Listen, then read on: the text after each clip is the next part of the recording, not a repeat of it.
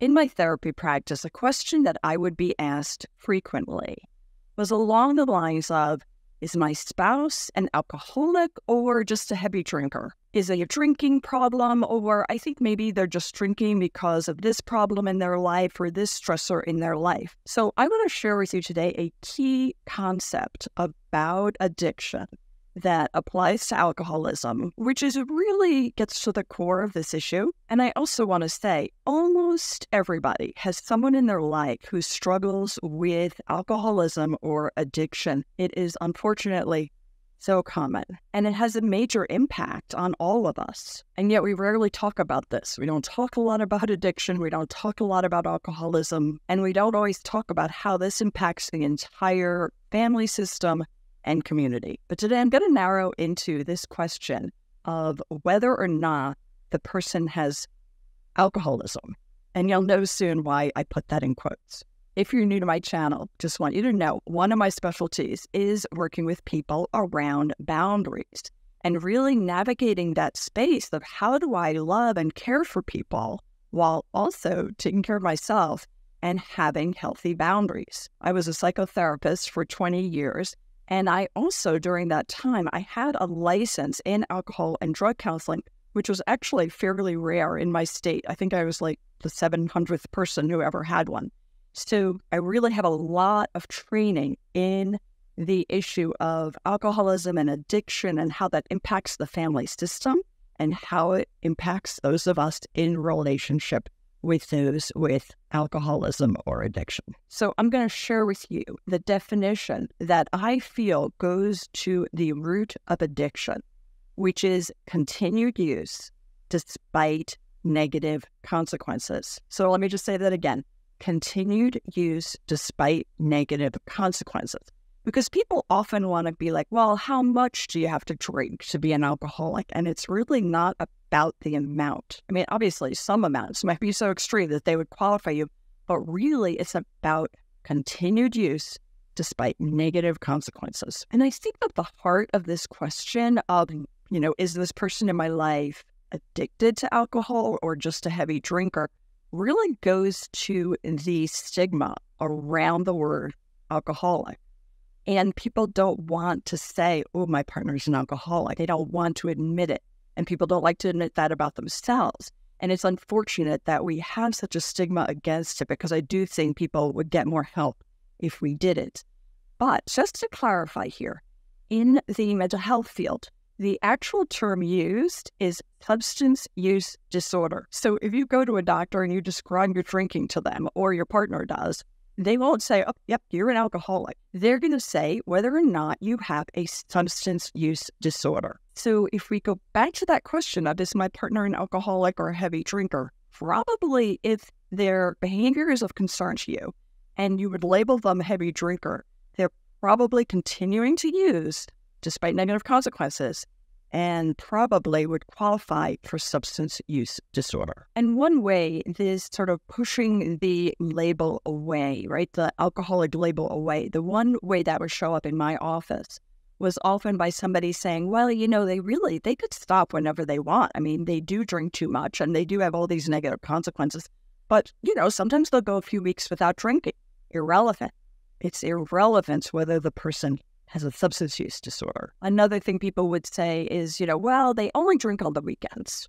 Daily use is not required for a substance use disorder. Someone who only drinks on the weekends, but then drinks to the point where they can't remember where their car is, they take a cab home, and then they have no memory of where to find the car. And I know people to whom that has happened. That's a substance use disorder. Now, if it happens once and the person is young, right? Maybe it's not. Maybe it wouldn't qualify. But if it is a continued pattern, definitely qualifies. So daily use, irrelevant to the diagnosis. And since I mentioned the issue of age, there is unfortunately in our society here in the U.S. a tendency for teenagers and college kids to way overdrink, right? So yes, that would count as a substance use disorder. Does that mean that person will develop a long-term problem? Not necessarily. And it isn't healthy, and yes, it's dangerous. So it's a problem. But there is also kind of a culture around it. But if that person grows up and is getting towards their 30s and is still drinking in that way, and their peers are not, because mostly their peers won't be, then that's really a sign that the person has a significant problem. And the other thing is that even with the kids, so let's call them the kids, who are drinking, there's a difference in terms of whether they are fulfilling their responsibilities for their age or not, right? So somebody who is drinking too much and then having severe negative consequences, not getting schoolwork done, not making it to their job, and then also possibly doing things that violate their ethics, then that's a sign of a much more significant problem. And again, I'm not saying it's not all problematic, but there is a connection to your stage of life, the responsibilities, and whether you're fulfilling them, right? Because then again, that all ties back to that concept of consequences.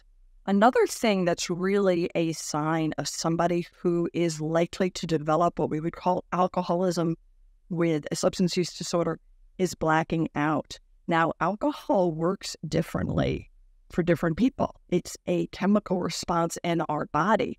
Some of us are biologically prone to being able to drink a lot, remain standing, but then have no memory of it the next day. That is the sign of somebody who is more likely, physically more likely, to develop what we commonly call alcoholism. Now, obviously, if somebody frequently is always drinking to the point where they are throwing up, that is a problem. But somebody who throws up from drinking, that actually might be sort of a protective measure. I do know somebody who, when they were in middle school, they drank too much, they threw up. They never drank again, right? It was so much of a dramatic event for them. It was such a massive negative consequence to happen, like in front of other people, and it was so unpleasant, and they felt so sick. They never drank again. Somebody whose initial tolerance is much higher, right? Like maybe initially they can handle their alcohol, not necessarily a good sign. So if a person blacks out, it's also a kind of a danger signal. So my guess is if you're here worried about your significant other or best friend or whatever, and whether they're a heavy drinker or not, my guess is you already have your answer. You probably already know that this is a serious problem. There's sort of a saying that if you are asking this question, you already have the answer. So 2 things for you. 1, I'm going to talk a little bit about the motivation for asking this question. And then 2, what can you do about it? So I'm wondering, why did you click on this video, right? What is your motivation for wanting to define this? Like, what difference does it make? If you watch this video and you were like, oh no, just a heavy drinker, does that really change anything? I don't think so, right? So I think part of the motivation is like we have that resistance to the label alcoholic, right? So use the label substance use disorder, right? That might be one reason people worry about differentiating. But again, if the person's drinking too much, they're having negative consequences, it's impacting you. You have your answer. And if your motivation is to like show a video to a loved one and be like, see, really it is a problem. Maybe you could do that once if you want. I don't know that it's going to be helpful.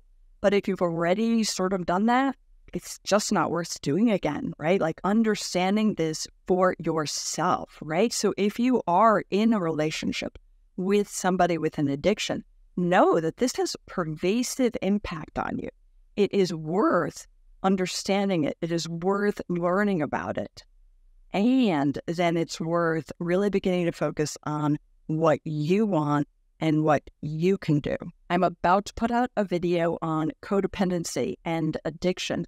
And so codependency, like a kind of a core definition of that, is that your emotional well-being is dependent on another person's emotional well-being. So if you feel like, well, I can't be okay unless they stop drinking, or I can't be happy unless they put down their addiction, that's a definition of codependency.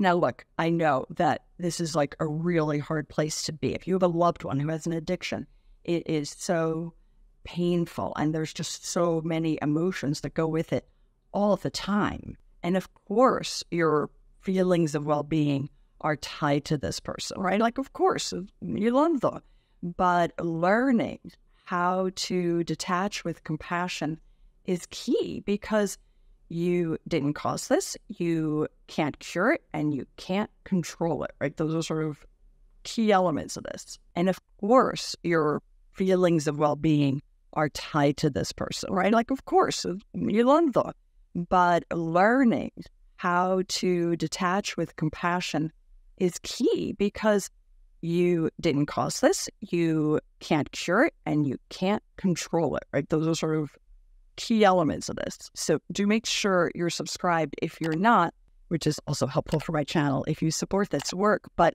look for the video on codependency and addiction. And then I'm also going to put one out specifically on boundaries when you have somebody in your life who has an addiction. And shifting to figure out what are you sacrificing in your life in order to try to help this person or try to focus on them, or just in general, what are you sacrificing? What do you want? What boundaries can you set, right? And I do have a boundary personality quiz that highlights the positive core statement you might have about yourself that underlies some of your helping behavior, which is wonderful. We all should have and want to have behavior where we focus on helping others. But when it gets to the point where we're actually enabling somebody else's dangerous behavior or self-destructive behavior, right, that's kind of a limit.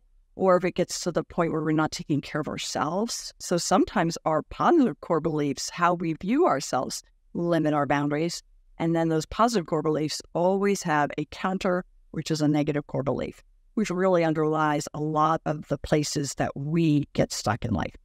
So focusing on healing for you and figuring out where your limits are, your boundaries, that your emotions, your needs, and your wants matter also. And I just want to say, no matter what, this is an incredibly difficult situation to be in, and reaching out for support is key. And I just want to put in here a little tag for Al-Anon, which is a 12-step program for spouses, partners, friends, and family members of people who have alcoholism. And there are other similar Anon groups for other addictions. And it is a place where you can find an enormous amount of information and support, which is really helpful. All right. I hope this was helpful for you. Let me know. Give me a comment, and I'll see you next week.